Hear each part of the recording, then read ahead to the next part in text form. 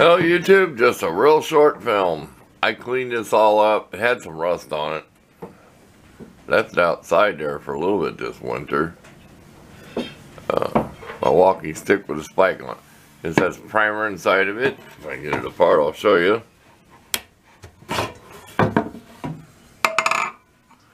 There's all primer down in there. And then painted on the inside.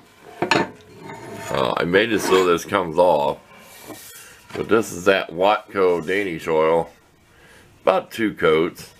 This wood was real dry and thirsty, so it's a lot darker than I did on a hatchet handle and my hammer handle. So there you go. Just leave you a couple pictures. Real short video for those of you who've never seen this before. I did put paracord on it once. I took it off. I just got to where I didn't like it. So thanks again for watching.